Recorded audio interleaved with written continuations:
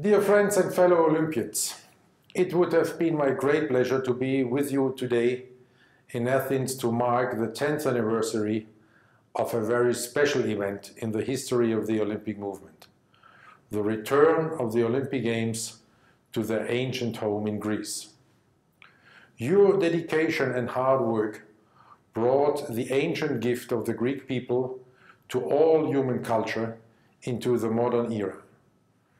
The results transformed the city, inspired a nation, and captivated the entire world. What a nice idea to hold this celebration in the Olympic Village. There is no better place to recapture the spirit of unity and fellowship that the Games promote on a global level. I know that in particular the Olympians who competed in 2004 are glad to come home again. Whether you competed at the Games, worked at the Games, or volunteered, you all have a right to be proud of the positive contribution you made to Athens, to Greece, and to the world.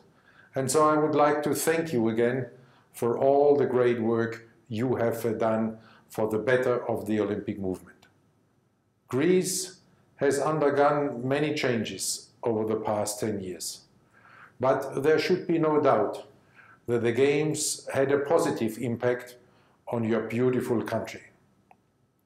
No need to remember you that the Games legacy includes a new international airport, 2 metro lines, a tram, and a suburban railway, all of which continue to serve Athens residents and visitors until today and for many, many years to come.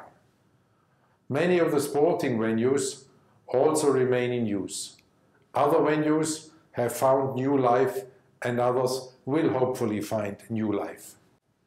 The legacy of the Games lives on as well in all who were inspired or moved by the events of that magical time 10 years ago.